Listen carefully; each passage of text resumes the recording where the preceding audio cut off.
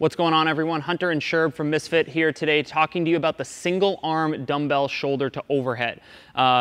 Relatively simple movement in that we're just getting a heavy implement from the shoulder to overhead, but there's a couple ways that we can make this easier, especially since when we see this movement, it's usually with a heavier dumbbell in smaller reps, and it's really important that we're stable and we're not failing reps, because that failing a rep is just energy wasted. So the first thing is with the foot position. So Sherb's not even going to grab the dumbbell yet, but keep in mind, usually when we're cycling just about any shoulder to overhead movement, we want that wider base. That allows him to sit straight down vertically and push his knees out, and then also just creates a little bit more stability because his base is wider. So he's going to keep that base throughout this video, but the focus today is actually going to be on the hand position. And what we're looking for with the dumbbell shoulder to overhead is kind of 3 points of contact if it's possible. Obviously, everybody's kind of arm, limb length is going to vary a little bit, but we want to try to create 3 points of contact. And what that looks like is Sherbs gets his dumbbell on his shoulder.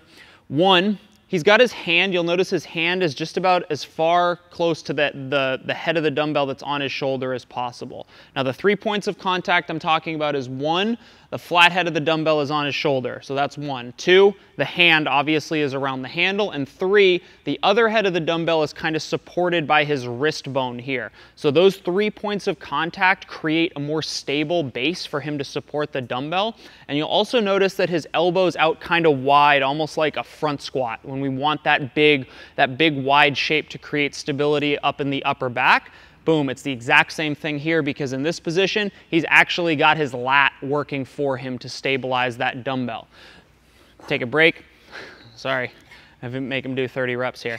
Okay, so we've got those 3 points of contact, the elbows out nice and wide to create the stability, and you, like I said, you're actually gonna feel your lat doing some of the work for you. So Sherb's gonna get that thing up on his shoulder, and he's gonna try over 5 reps to really maintain those 3 points of contact and nice wide base. Good. Those last two, cycling those pretty quickly. Great. Awesome.